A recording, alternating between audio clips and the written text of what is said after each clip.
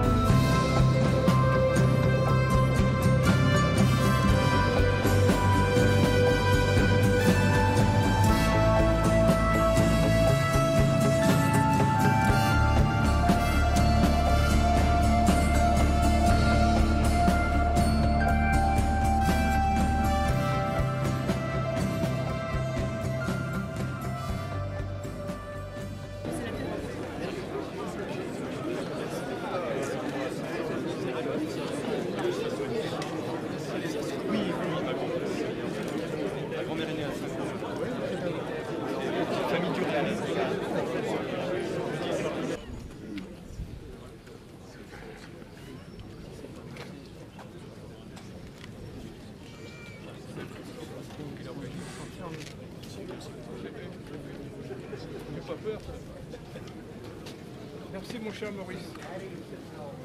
Merci mon cher Maurice.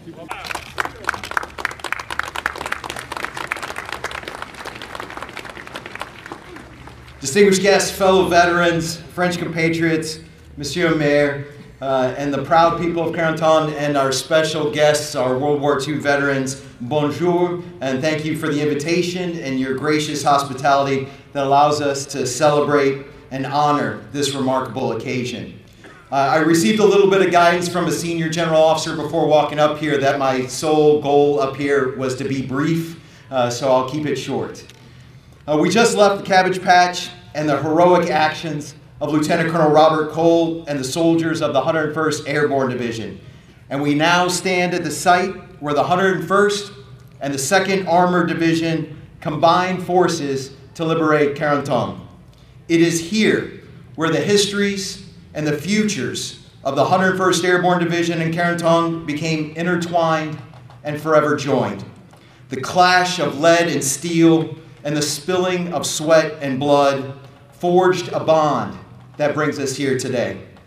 Today, at this site, we remember the service and sacrifice of those who came before us, the brave men and women of the Allied forces and of Carentan, who fought valiantly to push the aggressors out and liberate this land. Today, at this site, we honor the incomprehensible sacrifice at a scale which most of us simply cannot imagine. Today, at this site, we commemorate our combined victory that brought decades of peace and security to Europe.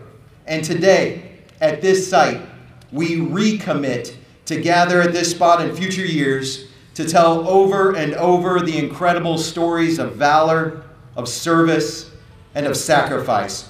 We must never forget that freedom is not free. It has a cost we must be ready and willing to pay.